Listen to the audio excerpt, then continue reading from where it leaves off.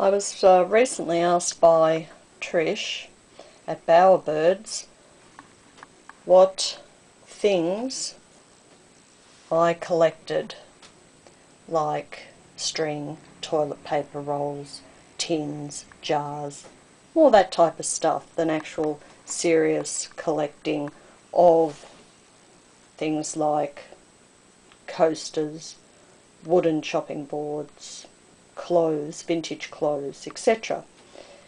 So these are some of the things, not everything, but a selection of the things that, so I will start here. Here is an egg carton. I'm collecting the lint from the wool that I felt, and we have a candle most nights at the dinner table, and what I do is I will melt the candle wax from this stub of candle, pour into and onto the lint, and that will be a fire lighter, or they will be fire lighters. Here is a little tin, but I do collect nice tins. As you can see, this tin is a pretty tin, only small, but it says toast time there. And in it is some coasters that I've made from felted wool. I collect articles from magazines because these are my inspiration for my refashioning, and I use a lot of these articles in my workshops that I do. Here is a very thick folder on thrifting, recycling and decorating. So I'm an avid collector of articles that interest me on the topic, and I will occasionally refer to these articles. I collect seeds. I collect these lapels, or I don't know what they're called, epaulets on shoulders anyway of clothes, because rather than do a buttonhole, it's already done and I can use that on a bag or a garland. There, just stitch along there, put a button on the bag, and you have a closure. I collect wishbones, chicken wishbones, because I like to make wishes with Danny or the children, grandkids. Corks come in handy for use in a number of things, whether it's to cork up a bottle, a jar, or to make a stamp. I collect certain tags, mainly coming from woolen garments that I felt, and then I reuse those.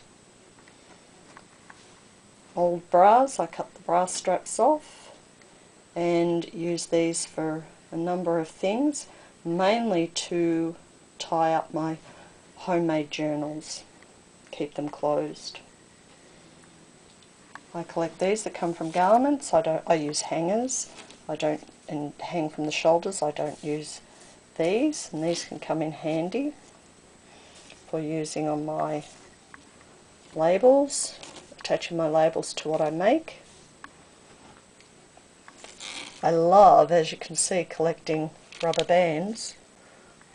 I have oodles of them, and these ones are my favourite. They come from usually asparagus. I find them really handy size. I like purple, and they're quite strong. I collect bits and pieces of ephemera that I make, usually wedding,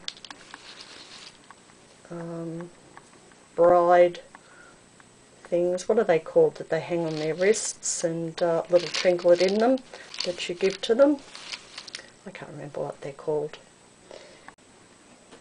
Somebody can post me and tell me what they're called, those things that brides put on their wrists. I don't think they do it much these days, but I like to make them.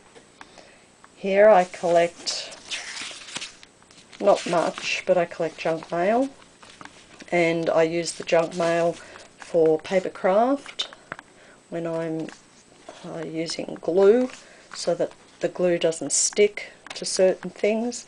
It's very handy. I also make envelopes, which are very different.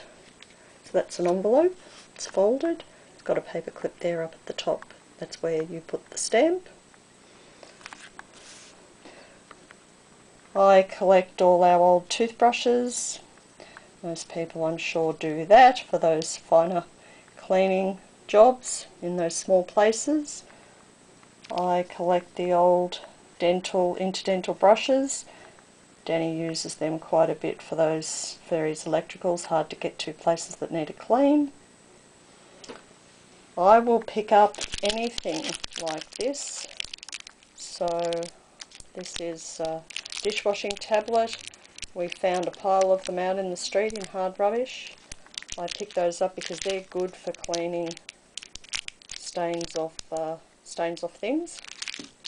Similar to denture tablets, very strong there. So there you go. There's some of the things I promised I would show you that most people may throw out.